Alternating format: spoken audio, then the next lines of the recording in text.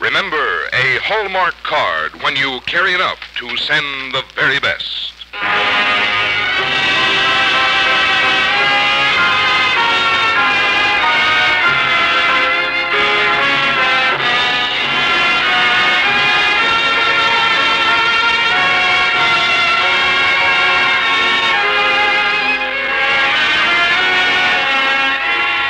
Tonight from Hollywood, the makers of Hallmark cards bring you Ann Baxter in The Covered Bridge on the Hallmark Playhouse.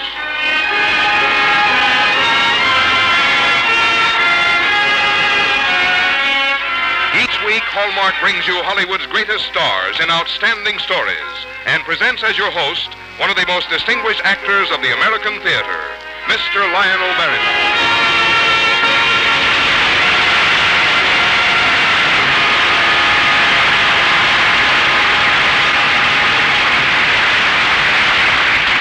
Good evening, ladies and gentlemen. This is Lionel Barrymore. Tonight's story is woven round one of the old beloved landmarks of the American scene, the Covered Bridge. You can readily see in reading his novel that Herman Peterson must have been deeply moved by those bridges and the legends that surround them, for he's written a strong, poignant story of some events that were a part of the history of one of these covered bridges. And against the background of this bridge, he's placed a woman of unforgettable courage and determination, Zoanne O'Day. And as our charming guest tonight on Hallmark Playhouse, we are happy indeed to present Ann Baxter. And now, here's Frank Goss from the makers of Hallmark cards. One of the particular joys of Christmas is sending and receiving Christmas cards. While the pleasure Christmas cards bring can never be measured, isn't it good to know that Hallmark cards are priced the same this year as they were last year, and the year before, and the year before that? And that the quality of Hallmark cards has constantly improved throughout the years. Yes, today, just as for many Christmas seasons, that Hallmark on the back of your card is looked for and welcomed. It tells your friends you cared enough to send the very best. Lionel Barrymore appears by arrangement with Metro-Goldwyn-Mayer, producers of the Technicolor picture Plymouth Adventure, starring Spencer Tracy, Gene Tierney, Van Johnson, and Leo Genn. And now here is the first act of The Covered Bridge, starring Ann Baxter.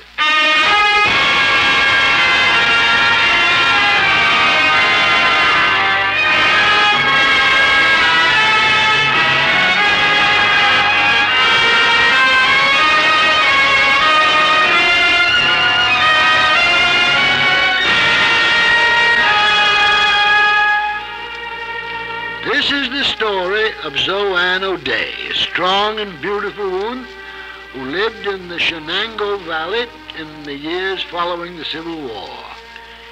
She was up before the sun one fine June morning.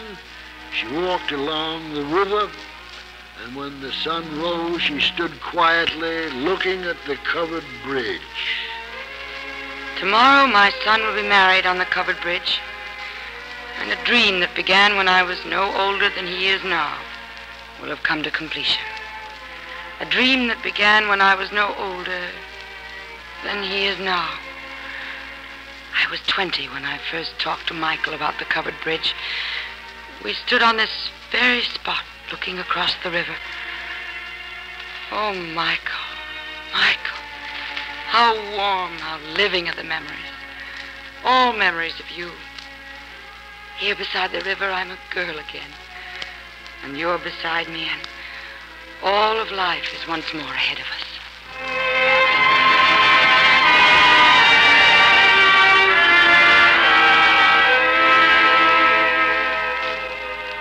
Mrs. O'Day. Mrs. Michael O'Day. Even after a year, I can't believe it. Oh, you're the world, Zoanne, and all the thunder and fire and excitement of the world. And I'm no match for you. No one is more aware of that than I am. Oh, Michael, you're all the happiness in the world. Oh, darling.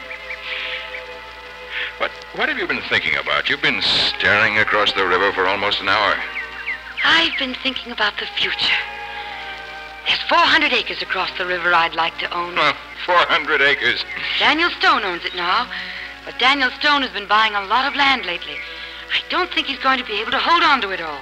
It's good farming land. Good farming land. 1/3 of it's underwater. We can build a ditch to the river and drain it. Then we'll have 400 good acres ready for the plow. Oh, it just isn't practical, Zoanne. Even if we did all that, it wouldn't be a good investment. Do you realize how long it would take to get plowmen over there? Men would have to go way down to the town bridge to get across, and it would cost too much to farm it. It wouldn't cost too much if we had a bridge. We could build our own bridge right here and join the land. Now it's build a bridge, is it? Do you realize what a bridge would cost? That's no pasture creek. That's a river. Even the cheapest kind of bridge I wasn't thinking of the cheapest kind of bridge, Michael. I was thinking of the most expensive. I was thinking of one that was sturdy and durable, built to stand against the years. A covered bridge. Why all this talk of land and bridges, Zoanne? Why do you suddenly want all that? We've got to start a kingdom, Michael. A kingdom for your son. For my son? My son? Oh, Zoanne. Yes, darling. Yes. In the spring, our first child will be born. I want him to be born to a kingdom. And I want a bridge here, on this spot, to be the entrance to his kingdom.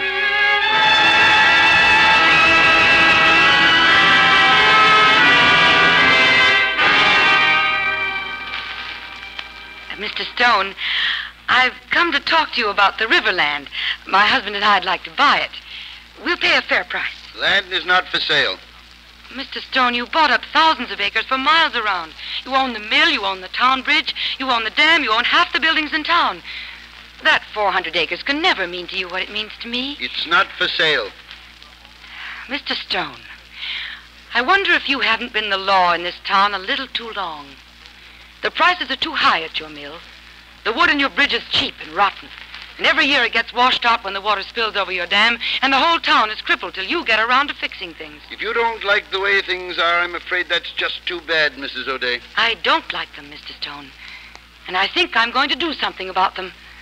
And the first thing I'm going to do is get that land. If you were the last man alive and I was starving, you wouldn't get that land.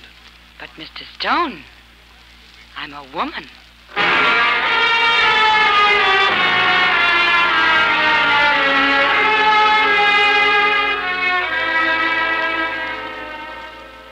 Zoanne, Mr. Stone is in the parlor. He wants to talk to you. Good. I thought he'd be here before too long. He's mad as a wet hornet. What have you done to him? I found out there was a mortgage on Mr. Stone's land across the river, that he hadn't made any payments in 2 years. He's land poor, Michael. So I bought the mortgage. And I had him notified that if he didn't pay, I'd foreclose. Where did you get the money to buy this mortgage? Your father loaned it to me. You know he hasn't any more love for Stone than the rest of us. Come on, darling. Let's not keep him waiting. Well, a very good evening to you, Mrs. O'Day. And my congratulations. When do you intend to foreclose the mortgage? I don't intend to foreclose, Mr. Stone, unless you force me. I've offered you a fair price for that land. My offer still holds. Why should you buy when you can foreclose? Because I consider it the fair thing to do. You'll get no gratitude from me in exchange. You and I are enemies now, and enemies will remain as long as I live. I'll have my revenge for this night. Shall we meet at the bank at 10 in the morning to sign the papers? Aye, we'll meet. You're riding high and mighty tonight, aren't you? Well, you'll sing another tune before I'm through with you. Good night, Mrs. O'Day. Daniel Stone makes a bad enemy, Zoanne. And so do I, Michael. You seem a complete stranger to me tonight, Zoanne. You're a woman I've never met before. I feel like a woman I've never known before. It's a wonderful feeling to stand up to injustice, Michael. I've been afraid of many things in my life. I don't think I'll ever be afraid again. Let Daniel Stone do his worst. I'll be ready for him. Oh, Michael, darling, just think we own the land now. Now we can build the covered bridge.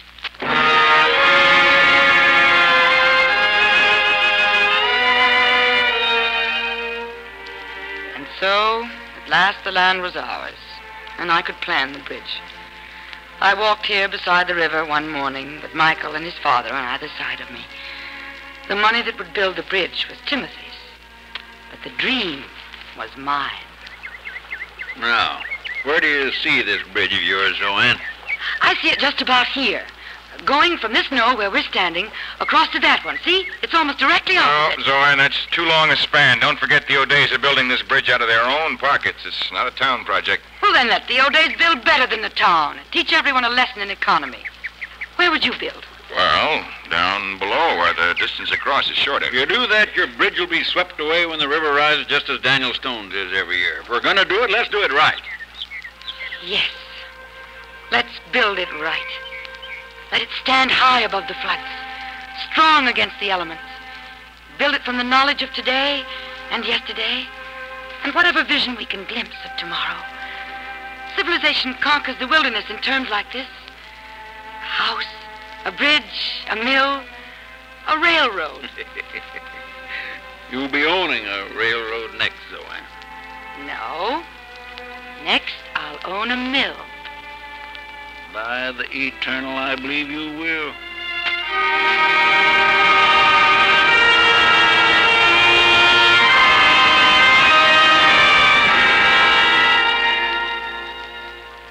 I watched them build the bridge. Stick by stick, piece by piece, I saw it rise, until at last it stood as I dreamed it, high above the river, 70 feet long, roofed and sided like a low barn, open at both ends. It was completed one day in June, the day our son was born.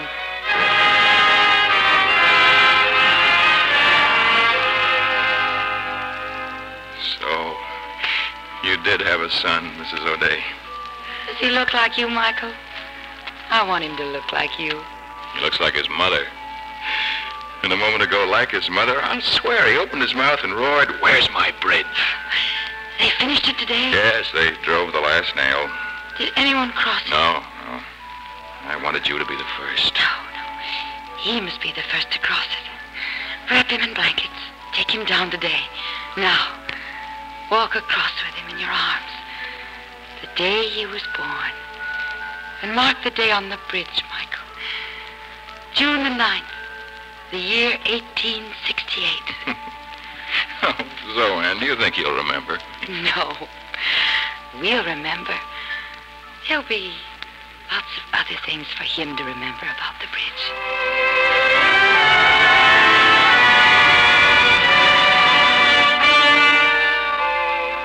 And so Michael took our son in his arms and crossed the bridge for the first time. And I lay back on my pillows and wept for joy.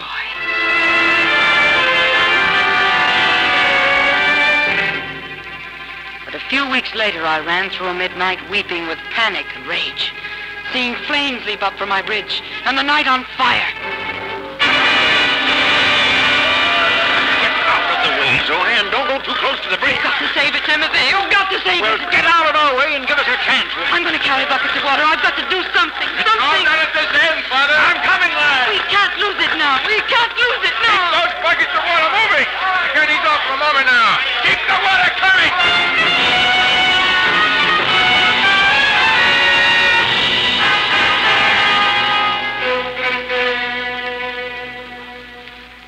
Mr. Stone, have you a moment for me? A moment's about all I can spare, Mrs. O'Day. You heard about our fire last night on the bridge. Yes, I heard. You'll be sorry to hear that we managed to save it. Some of the floor timbers will have to be replaced. But we saved it. What do you mean, I'll be sorry? We found the remains of the fire that had been built under the bridge, Mr. Stone. And beside the fire, we found this coal oil can. It has your name on the bottom of it. Now, see here, if you're trying to imply... I'm not trying to imply anything, Mr. Stone. But understand this. If you ever so much as set foot on our land again, I'll come after you myself with a shotgun. You don't belong in a country like this.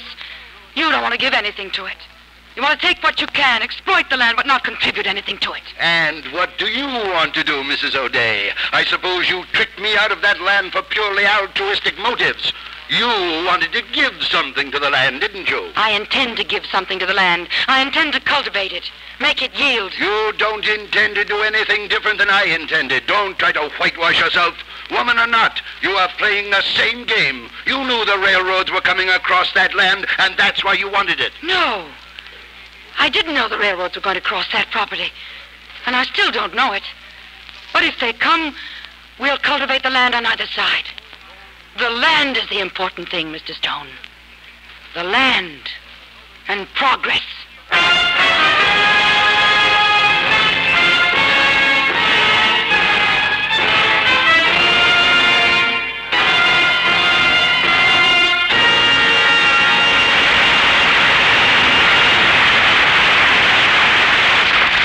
In just a moment, we will return to the second act of The Covered Bridge, starring Ann Baxter.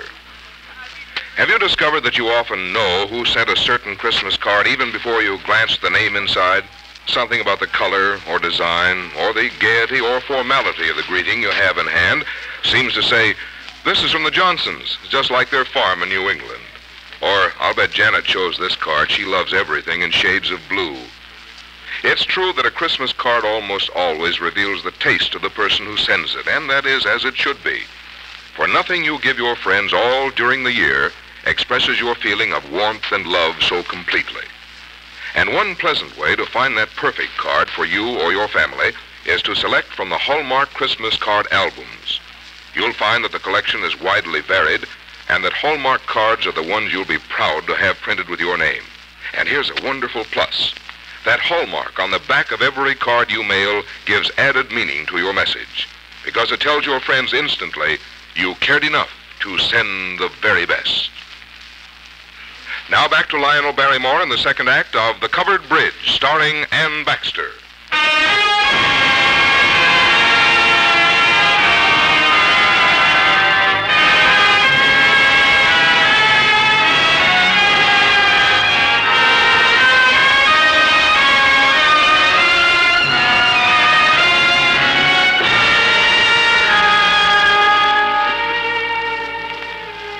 So Ann O'Day stood quietly beside the covered bridge.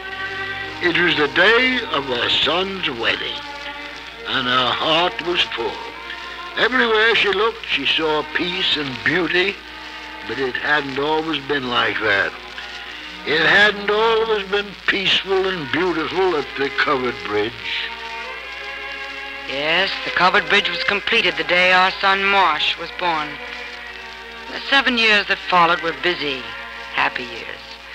We drained the land across the river, began to farm it, and in time sold part of it to the railroads. With the money we realized, we built a mill. I had little time to think of Daniel Stone, and yet I was always aware of his presence. I knew he was biding his time, waiting for the hour when he could strike again. And at last the hour came. Late one night, I remember one of our farm hands pounding frantically at the front door.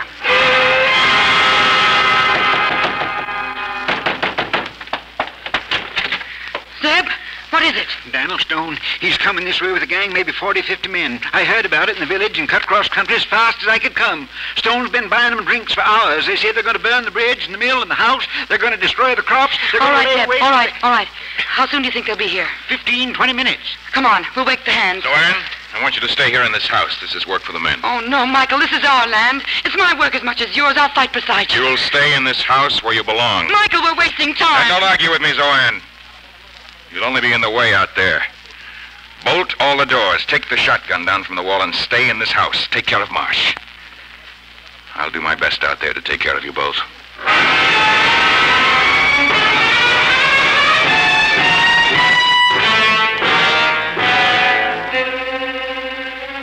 I sat by the window in Marsh's bedroom, cold and shaking.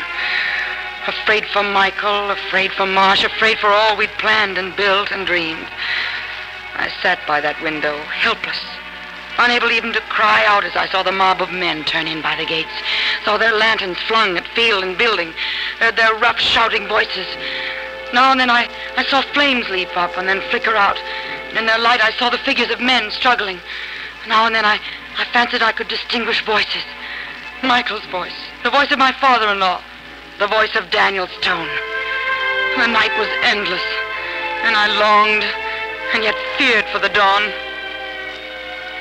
Last dawn came, and big Tim O'Day walked into the house, carrying Michael in his arms. As he put Michael on the bed, he told me Daniel Stone was dead. But Stone was no longer important. No one was important but my husband, lying still and white on that bed. Zoanne. Oh, Zoanne. Yes, darling. Your face is wet. Have you been crying? No, just a little. It's dawn. Night is over. You and Marsh will never have to worry about Daniel Stone again. Oh, Michael. Michael. Zoanne, teach our son the ways of the land. He'll make a good farmer. He comes of generations of men who've loved the land. Michael. Zoanne, take my hands. Michael, don't leave me. The years we've had have been wonderful years. Now, don't spoil them with tears. Don't cloud them with sorrow. Be glad of what we've had as I am glad and grateful. Father? Oh, Marsh, I thought you were asleep. Come here, son. Is something wrong, Father? Marsh, I may have to leave you for a while. And I'm leaving in your care the things I have loved most, your mother and the land. You take care of them both. My son. Love them both as I have loved them. Yes, Father. Take him from the room, Zoanne. Michael. Take him from the room. Come, Marsh. You must go back to bed. Yes, Mother. Good night, Father. Good night, son. Sleep well, Father. Yes. Sleep well, my darling.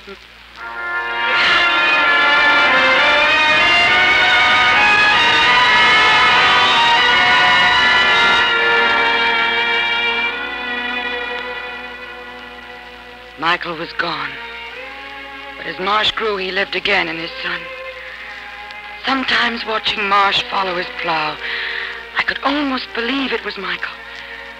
And always when he spoke of the land, it was Michael's voice I heard. He had the same feeling for earth and crops that his father had.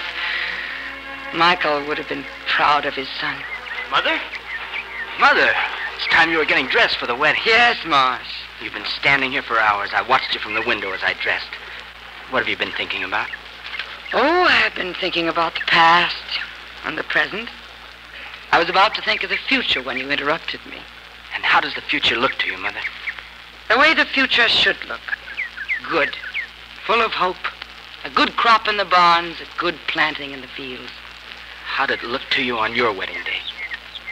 Well, across the river were swamps and wild, uncultivated land. And here on this side was a house and a few well-tilled acres. But when we looked about us, we saw what you see now. We saw a covered bridge, and we saw well-tilled land across the river. We saw the mill. What do you see, Marsh? Well, I see more land across the river. If we could buy the property adjoining ours and clear it... Good. That's progress. That's the way the country must grow, Marsh, on the dreams of the young people. We gave to the land, and you'll give to it, and your sons after you. It's all part of a pattern, Marsh. A good pattern, a strong pattern. Youth and earth, earth and youth. The strongest, the best, the most creative pattern in the world. There's the symbol of your father's dream and my dream. The covered bridge. And now it's yours. A bridge from the past to the present to the future. It means both life and death to me. May it mean only life to you, and promise, and happiness.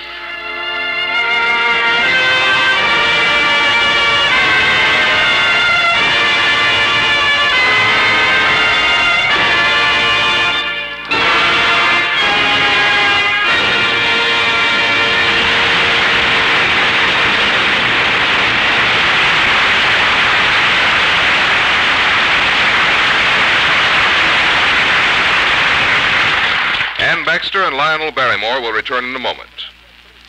This Christmas, how would you like to delight your friends with an original painting of New England by Grandma Moses, or a vigorous landscape by Winston Churchill, or one of Norman Rockwell's lovable pictures painted with his delightful, heartwarming touch?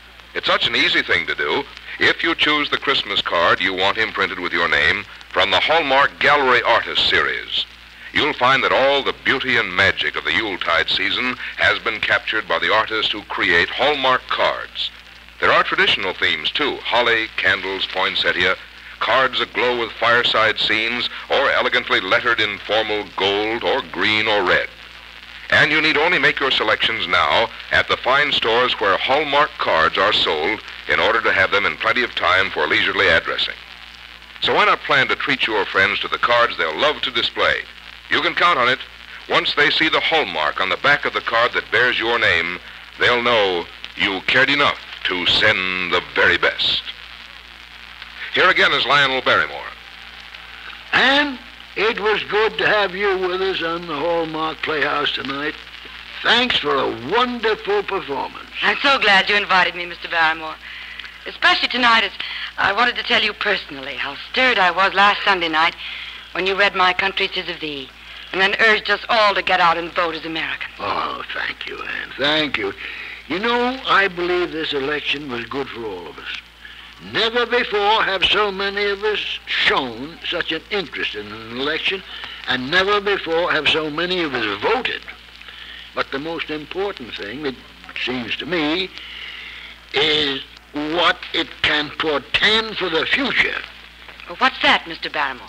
That we've learned that a democracy is a working partnership. And we, the private citizens, must also be active and vigilant. If we've learned that, as I believe many of us have, then it looks like America is headed for the greatest period in its history. Then we'll not be just election day Americans, but everyday Americans, expressing ourselves forcibly for all that's good for America and expressing ourselves forcibly against all that's bad for America. Yeah, we'll all be active citizens all year round. And that's the best thing that could happen to our country. I think all of us feel just as you do, Mr. Barrymore.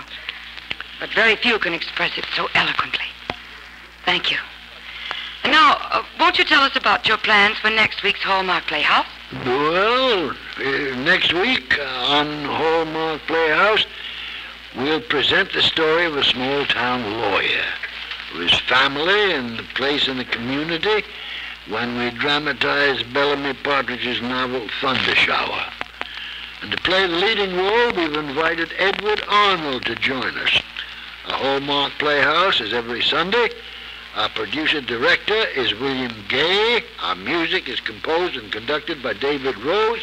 And our story tonight was adapted by Gene Holloway. Well, until Sunday then, this is Lionel Barrymore saying good night.